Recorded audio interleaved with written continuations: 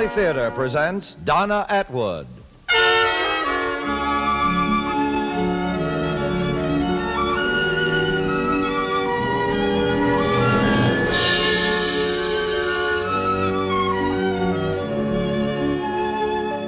From Hollywood, the Mutual Network, in cooperation with Family Theater, presents The First Voyage of Columbus. And now, here is your hostess, Donna Atwood.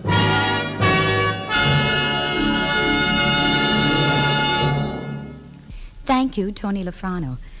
Family Theater's only purpose is to bring to everyone's attention a practice that must become an important part of our lives if we are to win peace for ourselves, peace for our families, and peace for the world.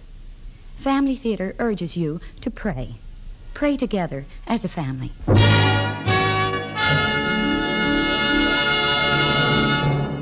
And now to our transcribed drama, The First Voyage of Columbus, featuring Jan Arvan as Christopher Columbus.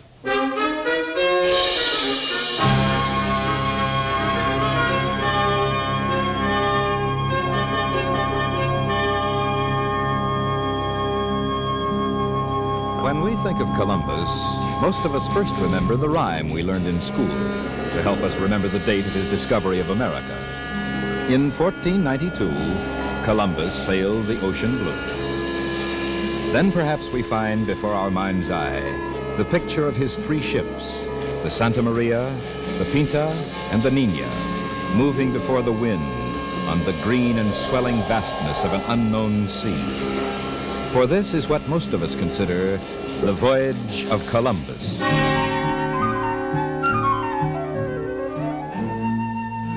But actually, it was only a small part of his journey. It really began when Columbus, unheralded and unknown, was making his way across Spain to Cordova, to the court of Isabella and Ferdinand. Chance, or perhaps an act of God, caused him to stop at Palos, at the convent of Santa Maria de la Rabida. And it was there that he was given his first real hope of success when he told his plan to Father Juan Perez de Marchena, the guardian of the convent and a noted cosmographer whose work was known to the Queen. To reach the east by sailing west? I believe the plan is sound. But the motive? My primary motive, Father, would be the extension of Christianity to the Eastern world. Primary? Not the spices, the silks and riches of the East? Father, a few years ago I commanded a vessel of the Genoese fleet when Genoa was at war with Venice. In my last encounter, my ship and one of the enemies caught fire while the two were bound together by cordage and grappling irons. Both ships were lost, and for the most part, so were the crews. And I myself would not have survived if Providence had not thrown a large oar in my way. With the oar to keep me afloat, I made the shore some 5 miles away. God saved my life. I choose to believe he did it for a reason. I do not believe it was so that I might grow fat merchandising Eastern trade goods. Good. And so, with no friends at court and no letters of introduction, you come to Spain to further your mission. My friend, you are either very courageous or very naive. Well, stay with us a while, here at Santa Maria de la Rabida. I am known to Queen Isabella. I will write to her for you. You'll rest, meanwhile. Prepare the arguments you will need.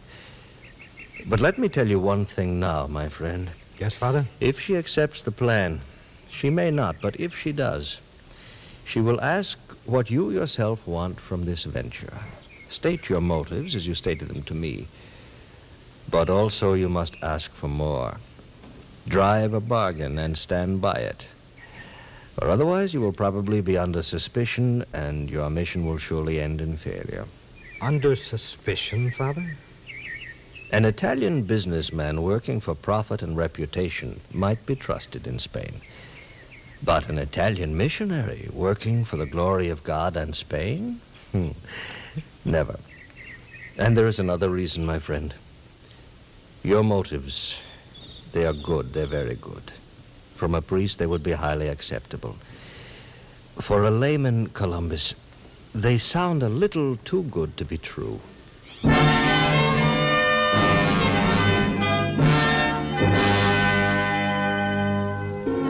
Christopher Columbus stayed at the convent of Santa Maria de la Rabida, and with the wise Father Marchena, extended his studies and his prayers for the success of his undertaking. Then, with more faith in his plan than ever, and an array of learning to maintain it, he continued his journey to Cordova, where he presented himself to the Queen.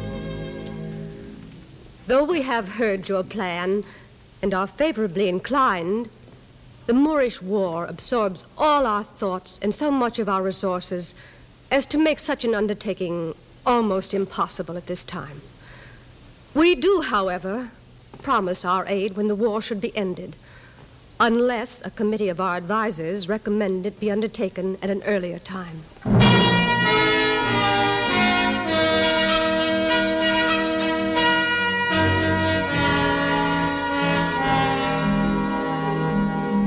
Gentlemen, you are learned men. Surely you can see the benefits to be gained. It is not the benefits which are in question before this council, rather your methods. To achieve the East by sailing west, why, surely you yourself must question such a scheme as this. Not at all. The great cosmographer Toscanelli, as well as your own Father Marchena, both attest to the probable soundness of the plan. As you have said, we are learned men, and as such, at least are able to, perhaps with reservations, accept your theory as to the shape of the earth on which we live. It is round as any... One moment. Your pardon. As I was about to say, we might accept your theory. For sake of argument, let us say we do. That we believe one might reach Cathay by sailing westward and thereby bring Christianity to the East. A noble motive. How large a ship would be required? How large a ship? If it were to be undertaken at all, it should be a fleet of ships. Indeed, a fleet of ships. Gentlemen, you heard. A fleet of ships. Senor, you are familiar with the sea. I have sailed since my 14th year, from the Pillars of Hercules to the archipelago. And have knowledge of sailors as a commander and as a common seaman. I have. Well, then surely you're aware of the superstitions and the legends common to such men. You ask for a fleet. Yet if we were to give you even one ship, how would you sail it? How indeed? If your men believed you to be intent on leading them off the edge of the world. I did not come here to amuse you. I have come to offer Spain an opportunity. The kings are at war with Granada, the last of the Moorish kingdoms. I have been told this over and over since I arrived as an excuse. But, gentlemen, the value of spices brought back from Cathay would do much to defray the costs of this war. A short route to the east would make possible the extension of Christianity and increase Spain in glory in the eyes of God and of the world. Gentlemen, I bring you opportunity. Is that a matter of laughter? You must bear with us, Senor Columbus. If we view this opportunity, as did the Genoese and the Phoenicians and the Portuguese, to whom we understand you've also offered it, is this not true? It is true. And it is true, too, that your Queen Isabella is favorably inclined to my project and has promised her assistance. When the war should be ended, if she is still so inclined. Having been appointed to this council by Her Highness, Senor Columbus, we must inform her of our opinion in the matter and urge her, as befits our stations, to projects of a more practical nature to a nation at war. You understand? I fail to see what could be more practical to a nation than gaining the favor of God by bringing his word to the east, or more practical to the war than defraying its cost through the import of eastern goods. Until such time as the war with Granada should be ended, you will be given employment here in Cordova suitable to your abilities. When the war is ended, you may again petition the Queen. Until that time, the matter is closed.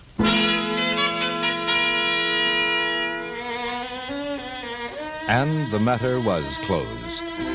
Columbus remained for 6 years, in vain urging his project.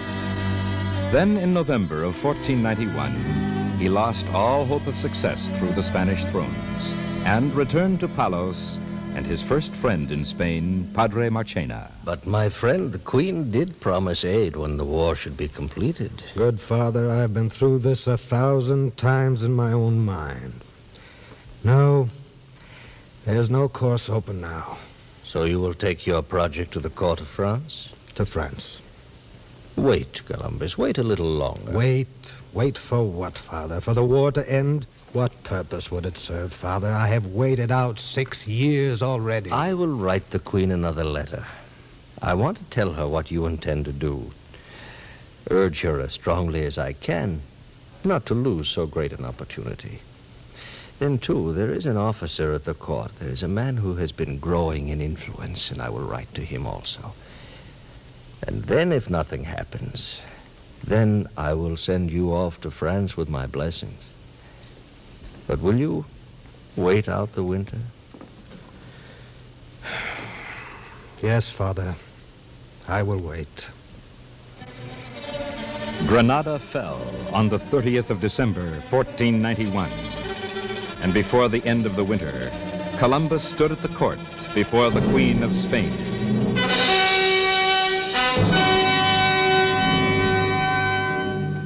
We have heard much about you in recent days, Christopher Columbus. I am flattered, Your Highness.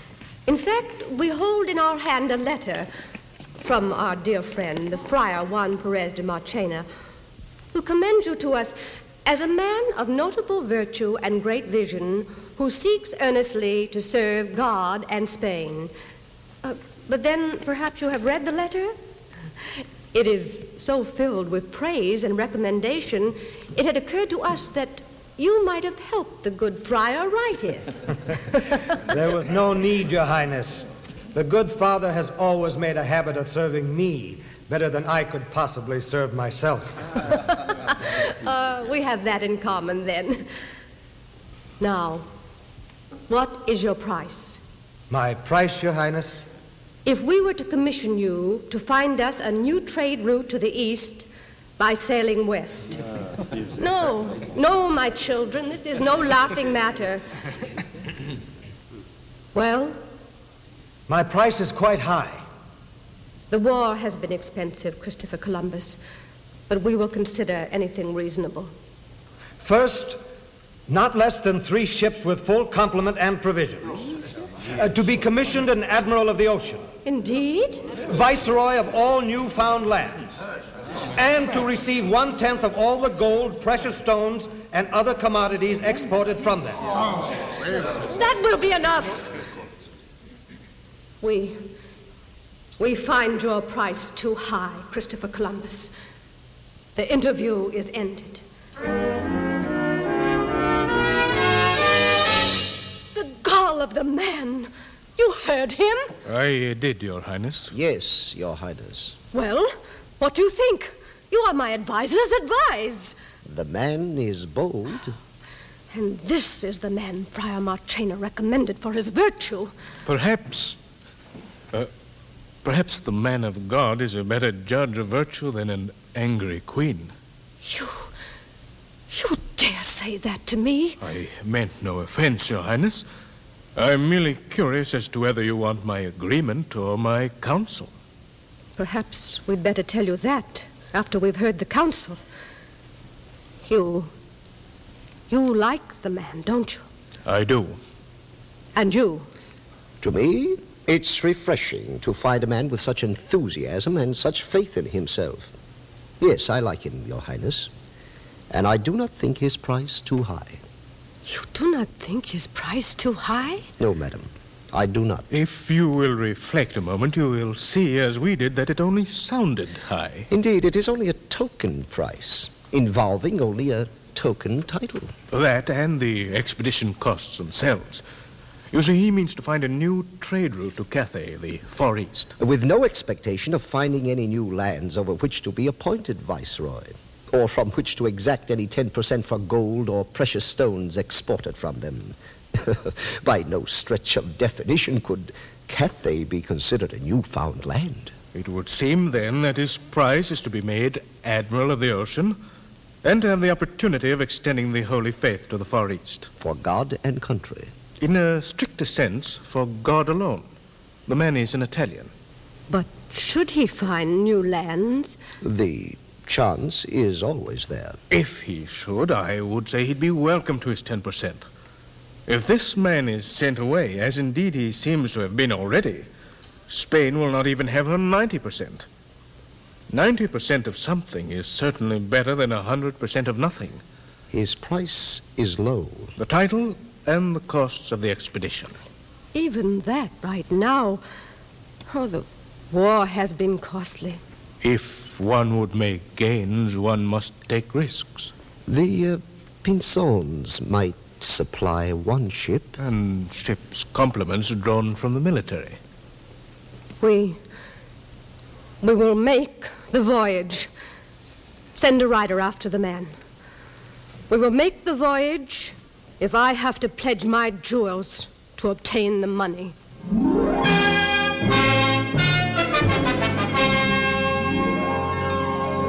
On the 30th of April, 1492, Christopher Columbus was made Grand Admiral of the ocean, viceroy of all the islands and mainlands he might discover. And at the harbor at Palos, 3 ships were made ready. An old but serviceable carrack, furnished by the city of Palos, Columbus made his flagship and named it for the Mother of God, the Santa Maria. And 2 smaller craft, the Pinta, given by Castile, and the Nina, a gift of the Pinzon family. On the 3rd of August, 1492, early Mass was celebrated at Santa Maria de la Rabida. Prayers were offered for the success of the venture and for the health and well-being of the 120 men of the complement. And then, shortly before noon, the expedition sailed out of the Bay of Palos, sailing westward to find a new route to the east. At the Canary Islands, the ships were detained so that the sails and rigging of the Nina could be altered for greater speed. And there Columbus heard that 3 Portuguese vessels had been sent out to capture or defeat the expedition. But he eluded them as his flotilla sailed on boldly into the frightening, almost infinite vastness of the unknown sea. I do not like it, my captain. Why not? The wind is fair and from a friendly quarter, and the weather perfect. The sea, my captain, the sea. I've been a sailor all my life, and I've grown a kinship with the seas I've sailed. But not this one. This one is strange. Stranger than any I've ever seen.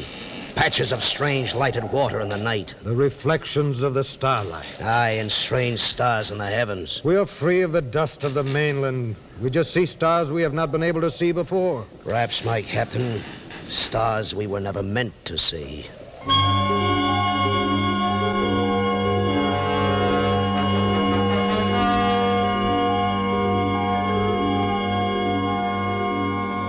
I say turn back. God did not bring us this far without a purpose. There will be no turning back. My captain, the mariner's compass no longer points due north. It inclines westward. This is an omen. Don't speak to me of omens, Senor Pinzon. I count such things as an affront to God. But the compass... Make allowance for the degree of change and navigate accordingly. Yes, my captain, but still Or I cannot... forget the compass and plot by the stars. Or do they too incline to the westward? If this is your order, Captain, I will ignore the compass and pilot by the stars. Is that all? No. Wait. Yes, sir? I did not mean to be short with you, Pinzon. The compass variation troubles me as it does you. But we put ourselves in the hands of God and His Blessed Mother before we left Palos. Faith is never wasted, Pinzon. There is no need to be apprehensive. Our lives are in good hands.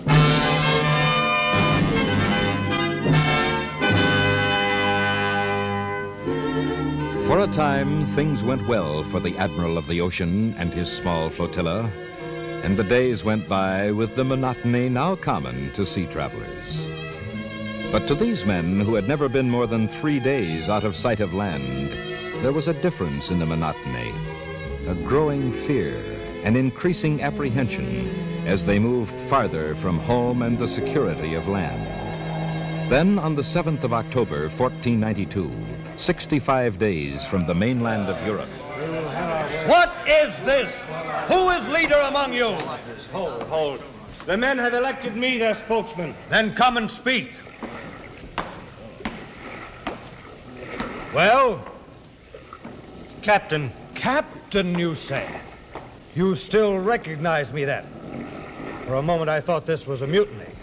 When I saw you approach the bridge bearing arms and long faces, but now I see it's only a conference. We've had enough of this foolish mission.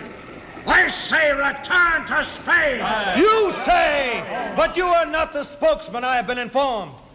And it's a good thing that you are not, for it would certainly not be wise if all of you were putting yourself at odds with the commander of the captain of this ship, the admiral of this flotilla. That would be mutiny. I beseech you, be reasonable. You say this to me, Pinzon? Be reasonable? It would appear to me that it is you, all of you, who have lost reason. A man loses reason when he gains fear. There is reason and fear. This voyage has taken us beyond any reasonable distance. If we continue, we will all be lost. Can it be that one Italian has more courage than almost 120 Spaniards? It is not a matter of courage. Foolhardiness is not bravery. It is madness. I am not mad, Pinzona. I am angry. Through the grace of God, we're on the very doorstep of the East. You all are men of the sea. You all can read the stars and know the distance we've traveled. Now, when we might almost reach out our hands and touch the Orient, you are ready to turn and run. Are you indeed sailors afraid of the sea? Or are you men? Do you want to return in failure when you might return in triumph? We are afraid, my captain, of not returning at all. You will return to your homes and loved ones. There's not a man here or aboard the Nina and the Pinta who has not felt the hand of God in his life. And he's with us now. And he will protect us, as he has since we left Palos, because we're on a holy mission to bring his word to the East, to extend the holy faith he gave us. Put away your arms. Replace them with your beads, that you might give thanks to God for his goodness, that you might give thanks to God for allowing you to be his instruments. And you will be his instruments. For we have started for the Indies, and I intend to pursue this voyage till, by the grace of God, it is ended.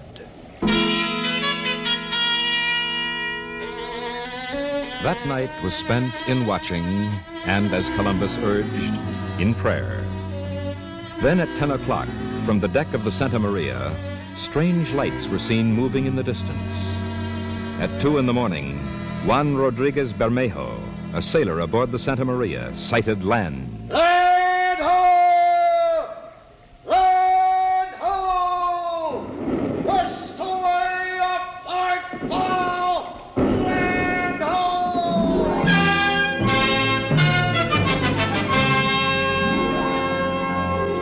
On sighting the New World, Columbus ordered first that the three ships move close to each other, and that the Te Deum be sung in thanksgiving to God for success and a safe journey.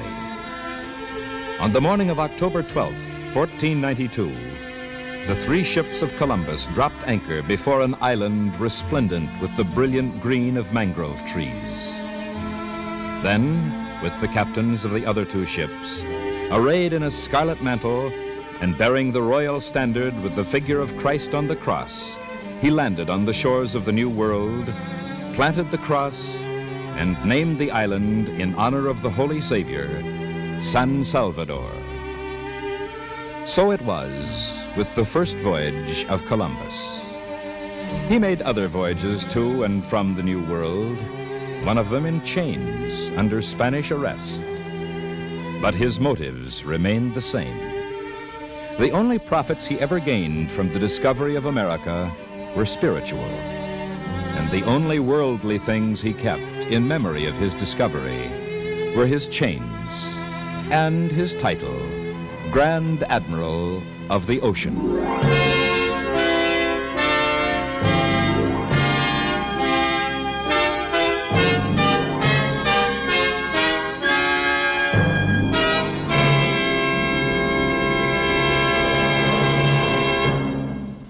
Well, this is Donna Atwood again. In the play you've just heard, The First Voyage of Columbus, you probably noticed that we dealt more with the motives of the man than with his actual discovery of America. And in a sense, that's the way it should be, because why people do things can be, and usually is, every bit as important as the things they do. Do you follow me? Well, here's what I mean. Suppose a man jumps off a bridge into a raging river. That could be a terrible thing, or it could be a wonderful thing. The why is all important. If he jumps with the idea of destroying himself, it's terrible, because he commits a grave crime against society and a terrible sin against God and himself. But if he's risking his life, if he's jumping in order to save others from drowning, then he's doing something worthy of the highest praise on society and a great reward from God. Then it's a wonderful thing. Yes, motives are important, and there is no action which does not have its motivation. I believe most of us pray, and generally for the same reasons: to thank God for past favors, to ask Him for new ones, or perhaps for His divine assistance in solving the problems that come up in our lives. But we who appear on Family Theater generally recommend family prayer, and we, too, have our reasons. We believe family prayer is a special instrument, capable of bringing the members of a family closer to God and therefore closer to each other. We believe that by including God in the group, it increases love in the home and strengthens family ties and makes home a happier place. So next time you pray, try it with the members of your family. As little as 2 or 3 minutes a day devoted to God in the company of your loved ones can be a valuable investment, and the motive's a good one. The family that prays together stays together. More things are wrought by prayer than this world dreams of.